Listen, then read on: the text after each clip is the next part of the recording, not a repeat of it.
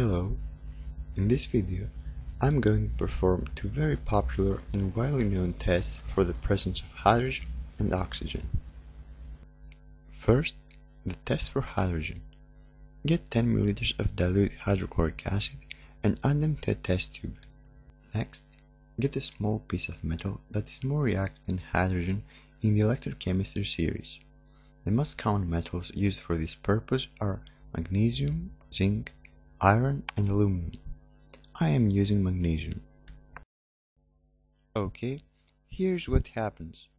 Magnesium reacts with hydrochloric acid, yielding hydrogen gas and magnesium chloride that stays in solution. This is a graphic explanation of the reaction. Now the test for hydrogen. Notice the popping sound.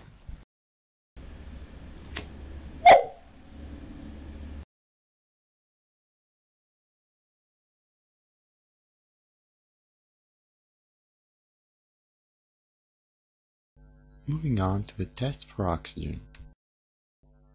Warning: potassium permanganate is a strong oxidizer. Keep it away from fire and flammable materials. Also, dilute the concentrated hydrogen peroxide to keep the reaction under control. The first thing you need to do is to place a few crystals of potassium permanganate in a container. Add 100 milliliters of water and swirl to completely dissolve them. Very carefully pour 50 milliliters of diluted hydrogen peroxide. I diluted mine by mixing 25 milliliters of 30% hydrogen peroxide with 25 milliliters of water, so the concentration now is 15%. Potassium permanganate reacts with hydrogen peroxide, yielding potassium superoxide, oxygen gas, manganese dioxide, and water. The reaction is almost complete now. I'm adding what is left in my beaker.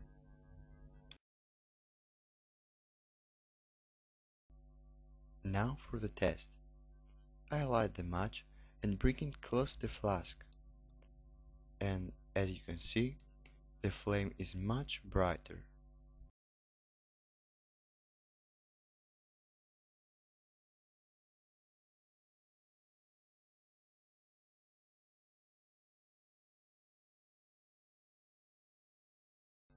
So these were the easy ways to test for hydrogen and oxygen.